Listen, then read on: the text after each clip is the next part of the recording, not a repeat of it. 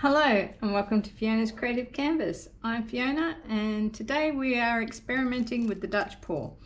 The goal here is to compare hair dryers because I want to know if a hairdryer makes a difference to the outcome of the Dutch pour.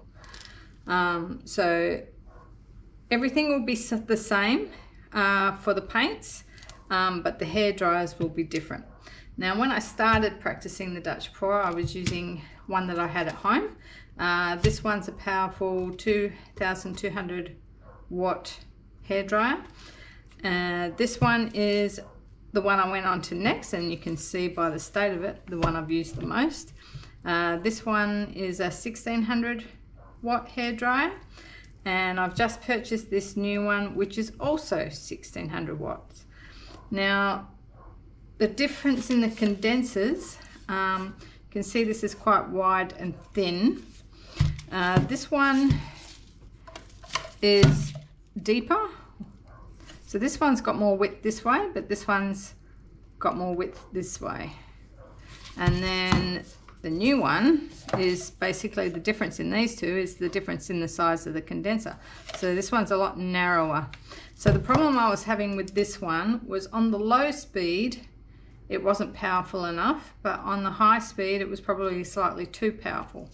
So I'm hoping with this one being thinner that the low speed might be perfect, but we'll have to wait and see. I'm going to start with this one, then move on to this, and then finish up on hopefully my new favorite hairdryer. These are my canvases, so these are 10 by 10 each with the deep base. They're the canvases that I'm going to be using for this. My colours here, I have a titanium white. This is Amsterdam, and that's the consistency of the paint. So it's quite runny. These are pretty runny as well. So I have this is a new colour that I bought. It's called Permanent Blue Violet. This one's Phthalo Blue, and this one is King's Blue with a bit of Liquitex iridescent white, and this one is Ultramarine Violet with a little bit of iridescent white. And then we have the Amsterdam Gold. So they're all Amsterdam colours. I did add a tiny bit of 24 karat gold to the gold and a little bit of this amethyst into the purple there. But yeah, I want to keep all the paints the same. The pouring medium that's in these is, I don't really know. So basically I had some pouring medium left that I'd made up ages ago, which was 3 parts Liquitex pouring medium, 3 parts Taubman's Sunproof, and 4 parts Floetrol. I've added extra Floetrol and water, so I can't really tell you what's exactly in this, but so long as they're all a similar consistency and I use the same stuff on each canvas, the test will turn out fine. So let's get started. Okay, so we're going to start off with the Visasoon Salon Professional. Now, so this is the 2200 watts. I've had this for a while, so I don't know if it's still available, but I don't expect this one's going to be the best one, but you never know. That's why we're doing an experiment. So I'm going to use it to also blow out the white. Now remember with this experiment, ooh, there's my tweezers, that I'm not a professional at the Dutch pour. Look at all those bubbles. I'm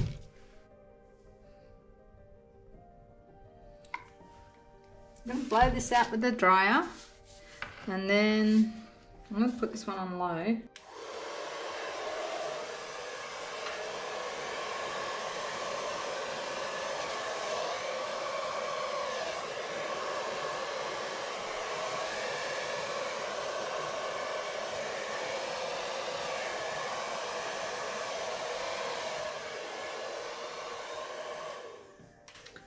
Now that's very interesting because I'm just going to cover up my edges because I think last time I used this, my consistency of my paints were probably thicker, so I hadn't done very many, and that actually seemed to flow quite well. And wouldn't it be funny if I decided to go back to my original hairdryer, but on the low level? That would be interesting. I wonder if I should pick some of this up, because I need to save some of this, I think.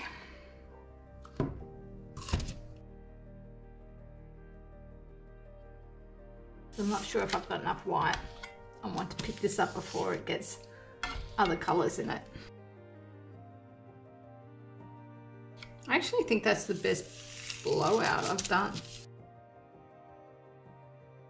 I am very surprised. Let's get our colours down. I'm going to start with... I'm going to start with purple, and I'm going to put it off center a bit.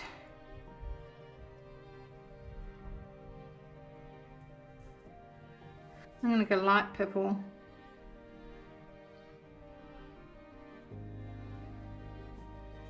phthalo blue, light blue, and a drizzle of gold on the top. So far this experiment looks great. Now a little bit of this around the outside.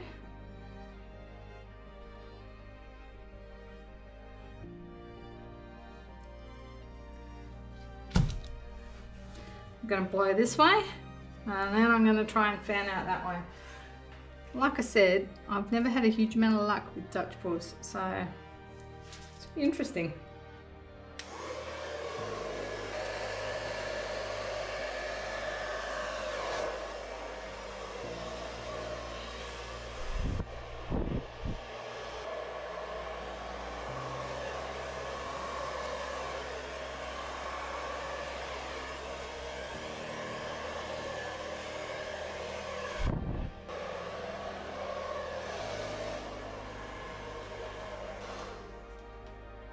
Okay, now if you know me, I like to fiddle afterwards, and I've got this handy straw, but because we're doing an experiment, I'm going to leave that right to the end.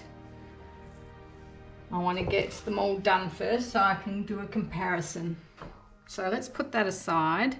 Getting lots of lovely cells.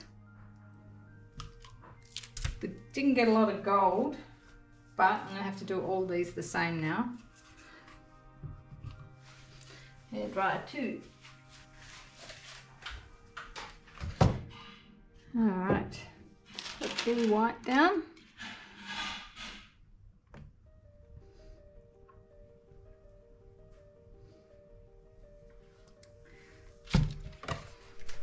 And let's spread that out.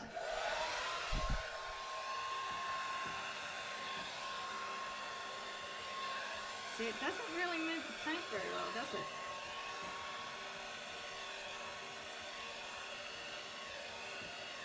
So, that's why I always end up going on the next one.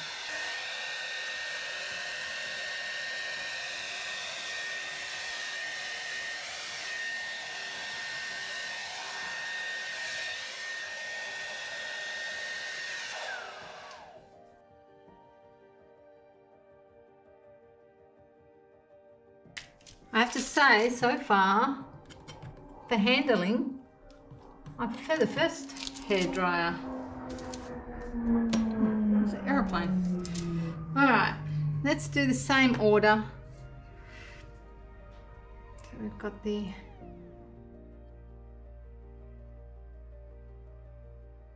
light purple, phthalo blue, light blue and some gold. Add a bit of white around the outside.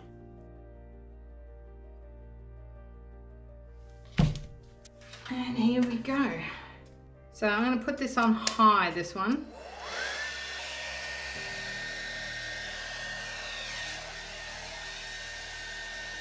That's a better blowout that way.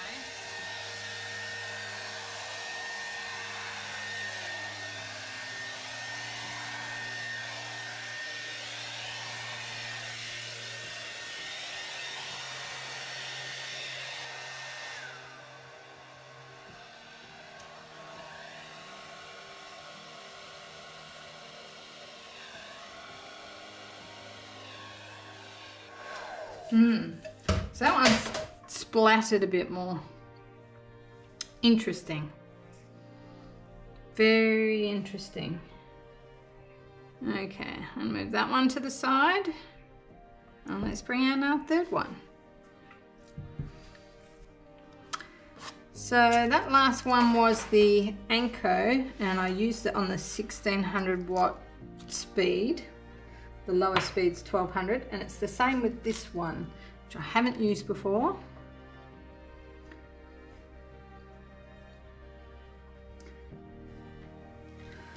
So let's try this. Oh, it's got a funny sound to it. I'm going to try this on low because it's a smaller surface area for the air to come out.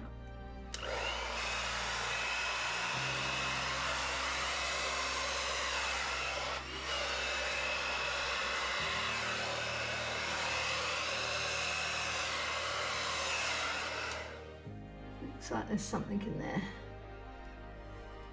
Alright, do we have any white left that I can scavenge? Now, okay, so that one to me, I'm so glad I'm doing this experiment because I get to feel what they all feel like to handle, and using the same type of paint, same consistency of paint. It's hard when you're learning the Dutch pour and you're trying different consistencies of paint because you're not really sure what you're doing. But you compare like for like. So this is cool so far. This feels like the first one, but the first one is a much more powerful dryer. That's interesting. Similar type of condenser though. Alright, let's put our colours on. And same again.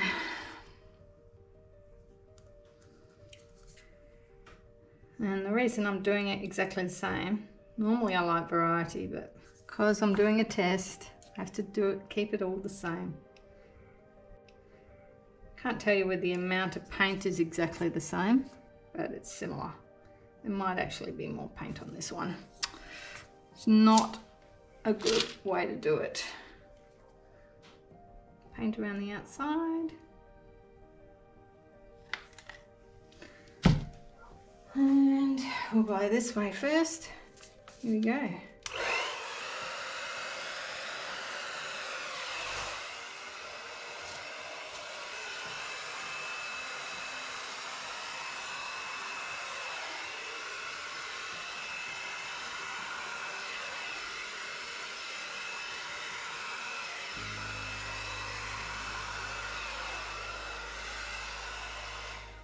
Okay, interesting. Right, I'm going to bring each of them back into the screen now, so hopefully you can see them all. This one I went over a couple of times, so I think that might have made a little bit of a difference. But let's have a look. All right, there we go. So this was the 220 watt. This was the 1600, something in there. And then this one was on the lower speed. Ooh. I might have sprayed some of that on there accidentally. So this has got, I don't know if you could hear the motor on that new one, but I wonder if that's why we've got more of this squiggly line here. This one, I don't like the control that I had on that. I had a lot more control with my very first hairdryer. Very interesting. I like this one the best, and I want to have a bit more of a play with that. This one's got some interest. I'm not liking this middle. So, all right, well that's it for the experiment, but now I'm gonna have a play. I want to add a little bit. Let's start with the first one. This is the prettiest to me. I'd love to know what you guys think, which one you think's the prettiest. I don't know how much is left under here, because I would like to see a bit of colour going that way. I'm going to drop a bit of blue, phthalo blue, and some gold, and then I'm going to blow that out. But there could be some paint under there still.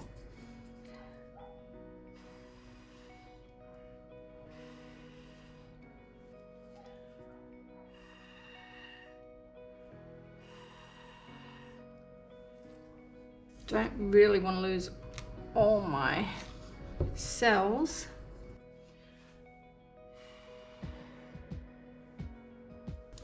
Just going to put a little bit of white paint.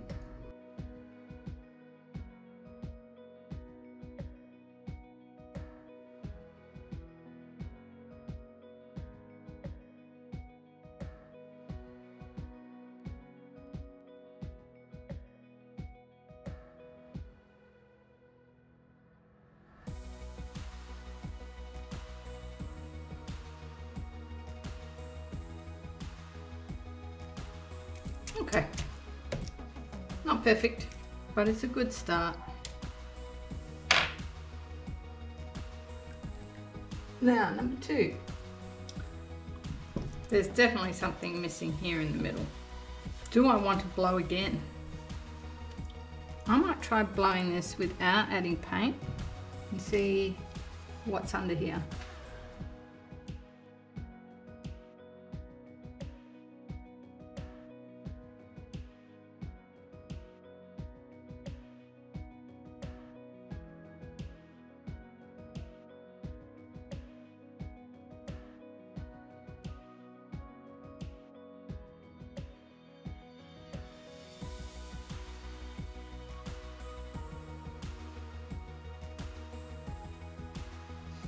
Quite interesting over here. I'm not sure if I want that. I can just pour white on it. See if I can get rid of this. Ah, look at that. It's like an eraser. I've seen people do it. I thought, look. That's cool. Great tip there.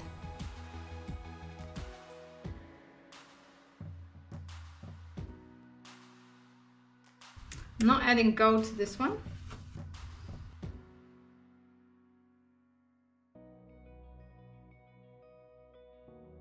I can't really mess much with that. I would like to see maybe something here. I'm going to put a little bit of blue, phthalo blue.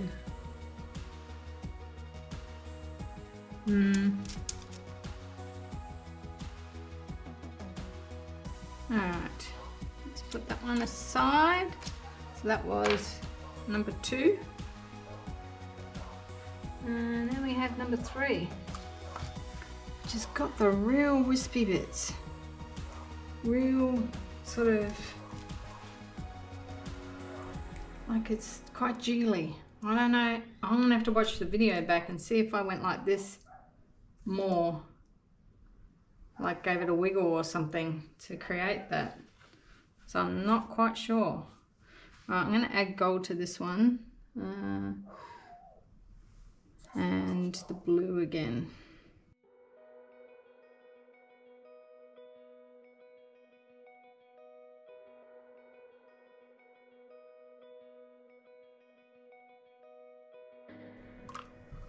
I kind of like that through there.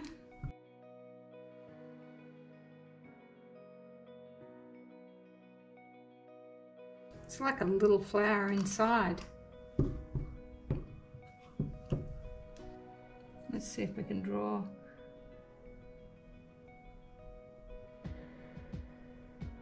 Like, you know.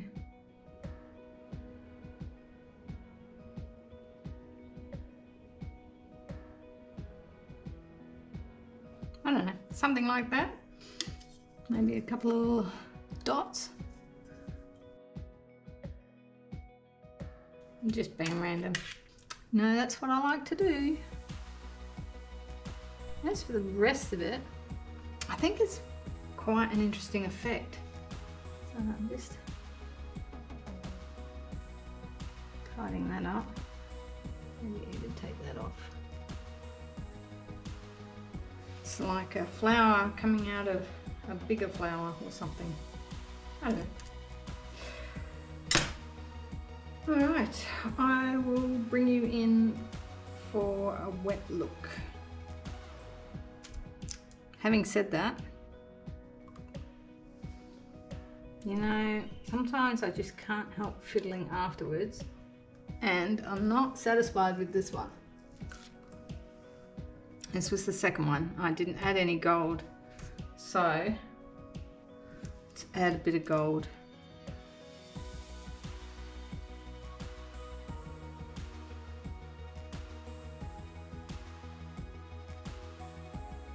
Prefer it better already. I think I might take that corner off with the white as well.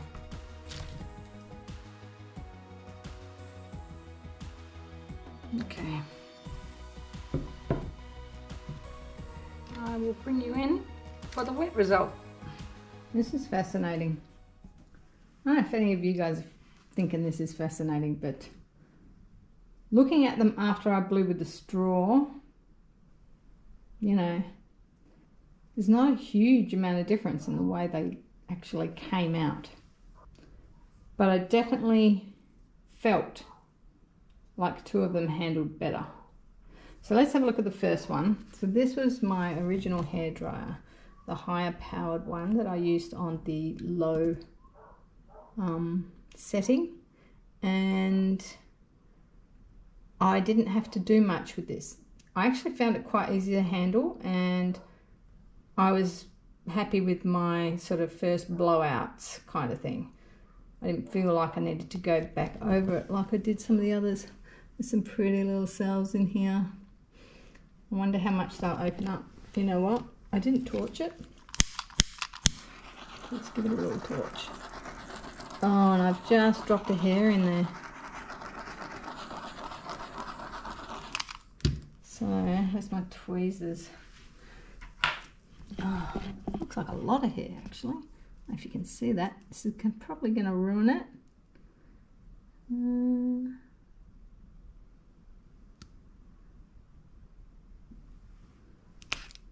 Made a little bow in there. Oh well. Okay, so that's annoying. It's going to annoy me now. Anyway, so that's that one. Then we had the one that I've used probably the most, and I found it more difficult to use. It seemed to have more, like on the low speed, like I said, it just hardly moved the paint, and then when I put it on the high speed, it was too much. Whereas this one I did on the low speed, and it has a thinner condenser, whereas this one has the thicker condenser, and on the high speed it just went, I didn't like it very much. But having said that, the end result looks interesting. Then we had this one, which is my new hairdryer, which is given these wiggle effects. Quite pretty. So I did go over this one a few times, but that could just be, you know, not having enough practice in using the hairdryers and the angles of where to blow the paint, etc. And I've never used that hairdryer before, so I didn't know how it was going to react. You know, it's got quite a few cells.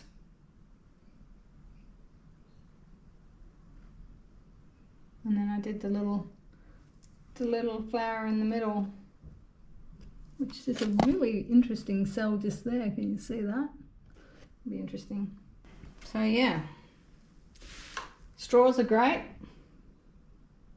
and I'll bring you back when it's dry and we'll have a bit more of a chat. Okay, here is the dry result, and I'll tell you, this one here I fiddled with after, no surprises there. I just added a couple of these squiggles in just to give that center a little bit more character, but they've all turned out quite nice. They're all got their own little character. So I don't know if we can see a little bit of shine, not a huge amount. My conclusions, I guess, are that they all handled a little bit different, the hair dryers. This one handled really well. Just having a look at this through here. Yeah, I guess you want to see it a little bit closer, so I'll bring you in close for each one. So this one handled quite well. This was on the low speed of the more powerful one, and I want to have another go with this hairdryer. This one here handled the worst. The low speed was too low, the high speed was too high, but the end result has still turned out quite nice. So yeah, and then this one here, that was the new hairdryer, and I did that one on the low speed, and that handled well, but it's given me some really interesting effects. So I quite like the way the flower turned out in the middle. There's that funky cell. Yeah, so look, I mean, they're all a little bit different and they all work. Just the two on the ends were easier to handle, and you can only find that out by trying out your own hairdryer yourself. So I'd say use whatever hairdryer you've got for now. If you're getting frustrated with it, then try a different one. But I think one of the biggest things is consistency in your paint, so I would check that first, because if it's too thick, that could be a problem. And I think I had the consistency pretty good on this. That's probably why they all worked out. So I hope you enjoyed that video. Give it a thumbs up if you liked it, and would like to see me do maybe another Dutch pour. I think I will. I think I'll do, the next one will be a Dutch pour. I actually scraped up all my paints from the leftovers, and it made a really pretty colour. Actually, I have it right here. Made up this really pretty colour. A bit hard to see. It needs a mix. So I might do a split base Dutch pour with that. Okay, so that's it for now, and I'll see you all in the next one. Bye.